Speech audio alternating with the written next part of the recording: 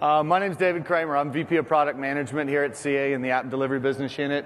And as you can see, I'm going to talk a little bit about what the cool kids are doing in CD.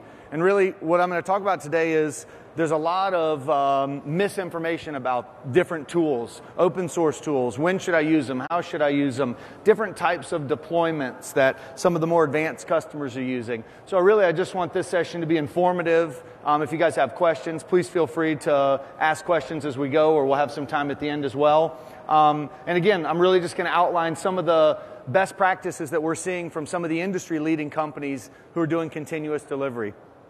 So let's get started. You can see we've got a little agenda here. We'll talk about some of the challenges these companies face. We'll talk about the links in the chain. And what we mean by that is there are actually a lot of different tools that customers are using when they start to try and take on this, this philosophy or this approach known as continuous delivery. So we'll talk a little bit about those tools and some of the options, and because some of those tools you can actually use to do multiple things, and in some cases there's a little misconception about what you might be able to do without these tools. Then we'll talk about how you orchestrate the release process so that you can take on some of these more advanced deployment styles. Things like canary deployments or red-green deployments or, dark deployments. These are popular with the web forward and web scale IT shops. And so we're going to talk a little bit about how you can take advantage of those techniques. And then we'll pull it all together at the end. So first thing, great quote from Gartner. I think this is, just the life that most people in IT have lived for a long time. This notion of DevOps or continuous delivery, I talk in just about every session about a culture of shared ownership. Because I think one of the most important things that customers have to recognize is that if your teams aren't actually all on the same page and working to a common goal, you're going to have problems. And Gartner says that about 80% of all the mission-critical IT outages result from people and process failures. And you can see down below, and more than 50% of those are the coordination failures around the environments, the releases, and the configuration. And I've always joked that, when I think of dev and ops, and I talk to customers about, well, where do dev and ops meet? More often than not, they point at the environments. And we all know what the dev people say.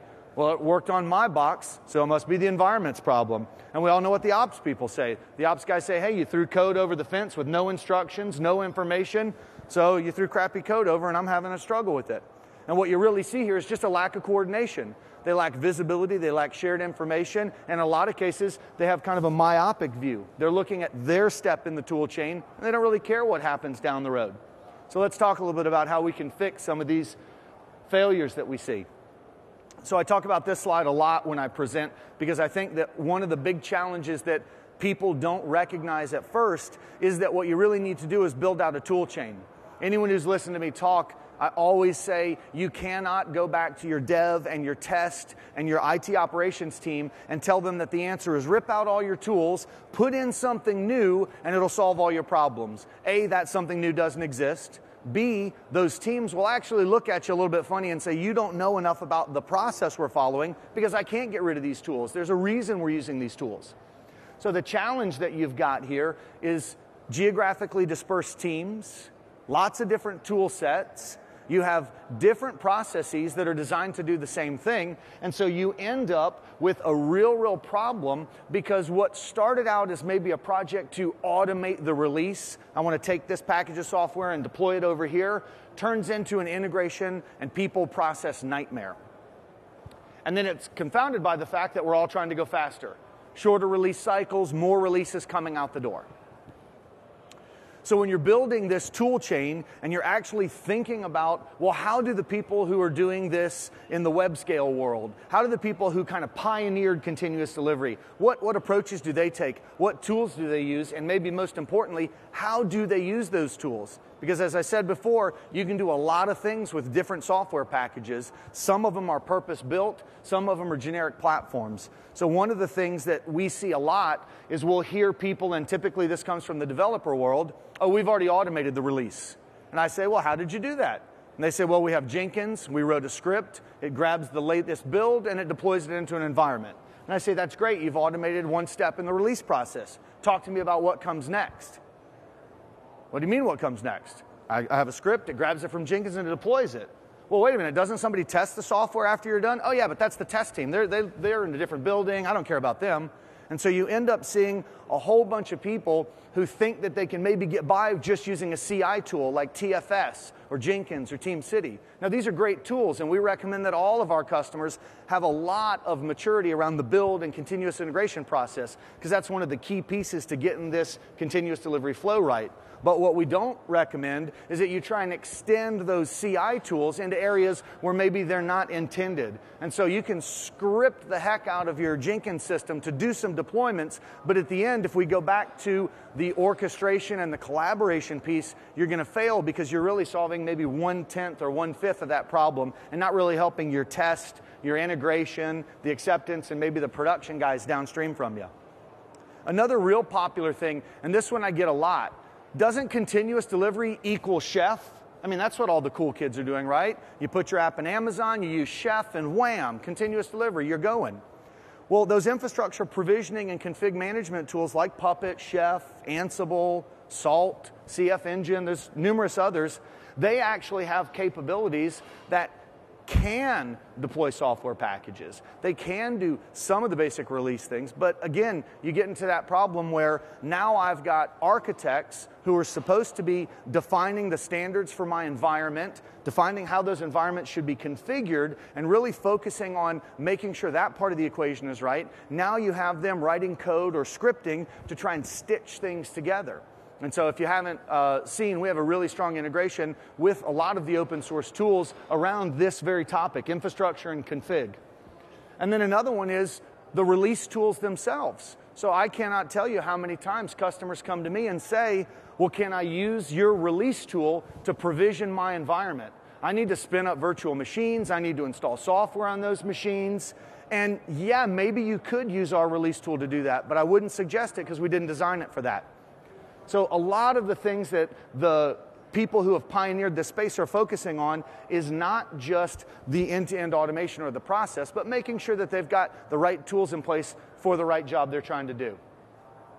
So let's look at an example of kind of continuous integration, right? This is a pretty common best practice for achieving continuous delivery. Your developers are checking code in. They check code in several times a day. Now, a lot of companies still have the traditional nightly build process. You know, the developers work, everybody checks things in, then at some point in the evening, it all gets combined together and we get a nightly build. We get a release candidate that we want to push out. But more and more, one of the things we're seeing really advanced customers do is they create a release after every check-in. So we have companies that are doing 2,500, 3,000 deployments a day because they've got all their teams checking code in and they are actively creating new builds, bringing those builds through into a development and a test process to improve the speed and the quality. What you really see here is you're able to detect problems earlier in the cycle, and you can do a little bit less backtracking because you're using some of these tools that are around continuous integration. But again, one of the key messages is, look at what we highlighted down here. This is where you've got your build and your CI systems, and this is a lot of the times where artifacts come into play, and you want to use an artifact repository so that you can version all the artifacts that you're going to deploy. Another common problem that we see with customers is, where do you store those artifacts? Well, they're on a local file share, or I put them on this server, or maybe, I put them over there, and there's no versioning, and it becomes real problematic as you try to deploy software, because not only that release candidate needs to get deployed, but also your artifact packages have to be deployed. And if you're not versioning those, then you miss out on traceability all the way through the process. You're not able to say what version of the package, what version of the artifact was deployed into the environment, and did that change over time, or was that consistent? So we see a lot of companies who are focusing on continuous integration, and one of the great things here is that most of these tools are open source tools. And so we've seen a lot of adoption from the developer community and even some from the IT operations community to grab these tools and really streamline the front end of the continuous delivery process. Let's move to config management. I talked a little bit about Chef earlier, Puppet as well. We did a recent study, and you can see that 49% of the people that we talk to actually use tools like Puppet, Chef, CF Engine, Ansible, and Salt to do config management. They take a new approach to config management. Some call it a declarative approach. In the past, a lot of the configuration stuff was done via discovery. go discover the environment, tell me about all the configurations, then compare it all. And those tools really never worked because it was hard to identify what changed that mattered. It was easy to identify 1,000 things that were different, but what was it that mattered?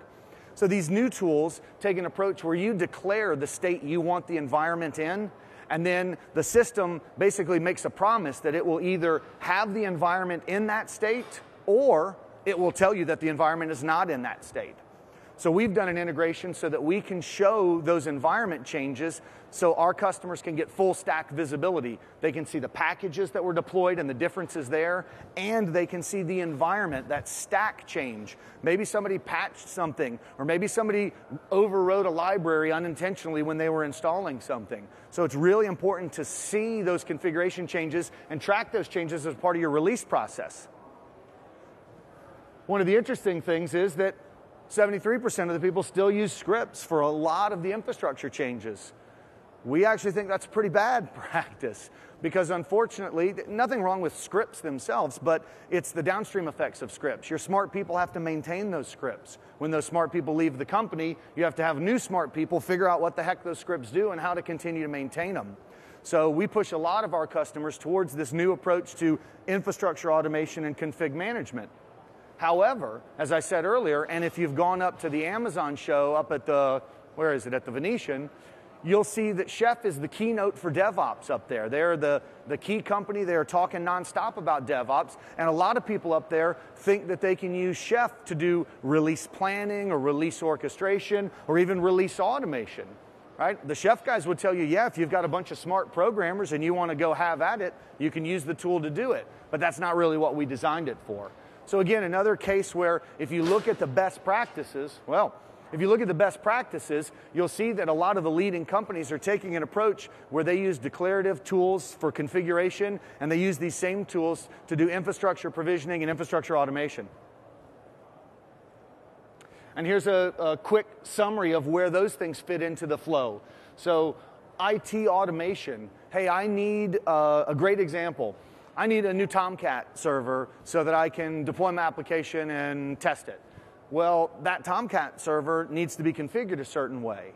So one of the things that we've seen a lot of customers doing is they'll build a Chef recipe or a Puppet module or an Ansible playbook. They'll have a little different term for what they call them, but basically they'll build the design. The architect will build the design for how they want that Tomcat server to be configured, or even that whole application environment to be configured. And then you reuse that recipe as a part of your release process so that anytime you need a new system, you can reference that, call down to that system and deploy it.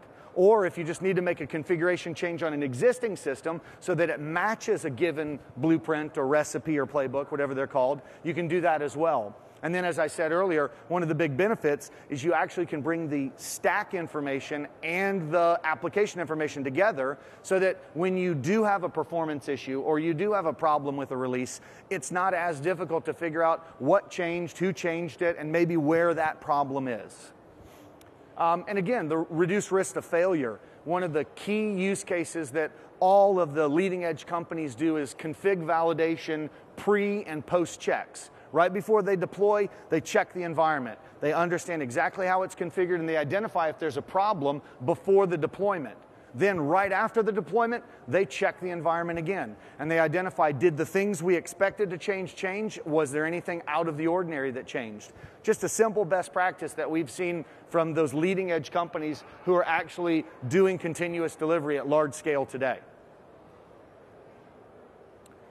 Testing and automated testing. This is, some would argue, the key bottleneck in application delivery. I maybe would agree with them. I think there's a lot of bottlenecks depending on where you are in the life cycle, the maturity curve, but the testing problems are pervasive because it becomes very, very difficult when you don't have enough test automation, when you're having to stand up testing environments, either manually or handcraft those environments. And maybe most importantly is you actually don't have good test data in those environments. So you end up with test results that don't actually mimic the real world. hey, I tested it and didn't have any problems. Yeah, but you know what? The production environment has clustering, has load balancers, has a very different look and feel than the environment you tested in. Or, hey, I tested and everything was great, but you know what? The data, the test data that you used, the actual system data was unrealistic. And so the test results aren't valid because you didn't have good data. Now, test data management is a big problem, but it's one of the things that a lot of the leading companies are beginning to address because they recognize if they can take a data set, clean it up, take all the sensitive information out of it, and then reuse those real-world data sets as you go through these testing processes, you get a lot better test results and a lot more value. And similarly, if you can get test automation and test environments predefined and deployed as a part of the process, again, another best practice that actually speeds up this part of the process. Some of the most advanced customers we have will actually either spin up or reconfigure the environment, will deploy the application, and then in some cases will trigger the test to run so that your QA team or your test team doesn't actually have to do anything until the results begin to come in. Hey, it looks like the tests are failing. Let's go look and see the issues and start working with our dev team to fix these problems. Or, hey, look at that. We passed all the tests. It's time to promote the app to the next stage. So that's a little bit more of an advanced use case, but a real time saver and value saver, because if you think about your testing teams, they spend a lot of time setting up environments, configuring environments, and writing test automation. And CA has a lot of good solutions in this space. So when we get back to this notion of orchestrating the tool chain, I have a couple of examples here, because one of the things that all of the companies that are doing this, whether they're using CA or competing products or they've built their own stuff, they'll all tell you that the key to this is you want reusability in your processes. You do not want to automate a release process for every release, every team, every application, and every environment. You end up spending all your time building out the automation routines, and you don't really get any value because each of those routines gets used once a month or once a year. So one of the things that we see a ton of value coming from is this idea of reuse. And so let's talk about a couple of examples here and see how this works in the real world. Because if any of you have talked to me, you've heard me say, I do not believe that there's a one-size-fits-all approach. Different teams, different tools, there's a reason. These applications are not simple, they're complicated. So let's look at a couple of examples here. So here's one where phase one of the release process, you can see they've got Jenkins and Nexus for their CI and their artifact repository. In this case, VMware. So they're probably going to a private cloud and maybe provisioning a new system for doing this unit test. And then from a configuration perspective, they're using Chef. They've got some recipes that say, this is how I want that environment to be used.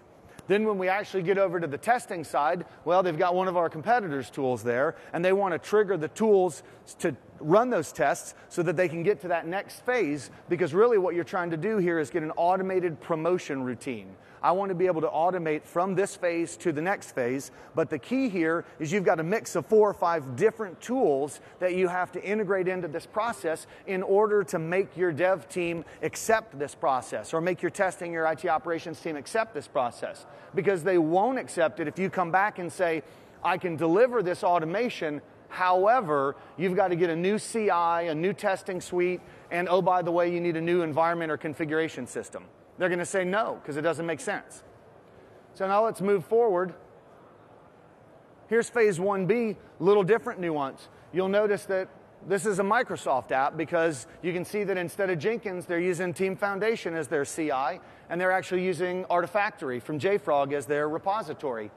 In this case, they're not provisioning to a private cloud, they're provisioning to Azure, a public cloud environment. So obviously the steps are a little bit similar in I want to grab my build, I want to grab my artifact packages, I want to set my environment up and provision them, but the actual details are very, very different. Different tools, different environments. You can see we put Puppet in here, so instead of Chef, you're using Puppet for the config, and then over here you're using CA and CA's Cloud Test tool for doing performance testing. And again, the goal is to get to this promotion. You want to be able to automatically promote.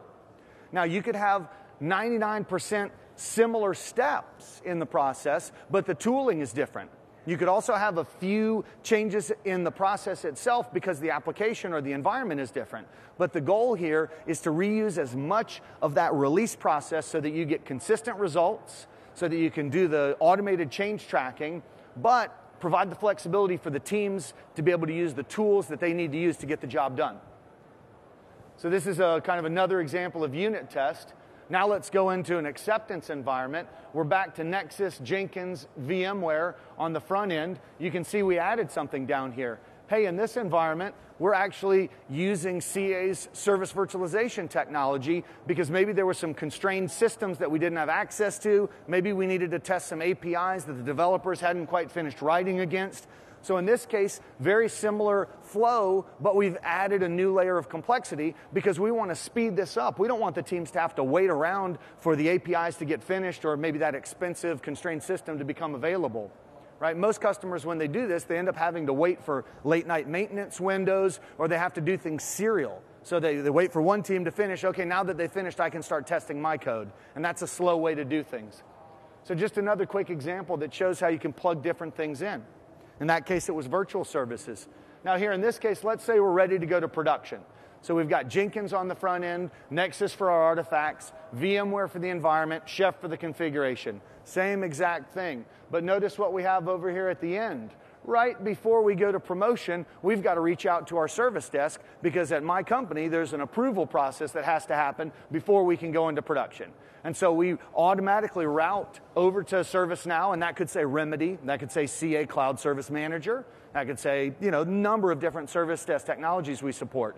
The point is that they're pluggable, but that you can build a single release process around how you want to go out and get that approval gate done and then reuse it across all your different teams at the right moment in the testing phase when you're getting ready to promote, say, to production. Now, some companies have approval gates at each phase. You need an approval to go from dev to test or test to staging.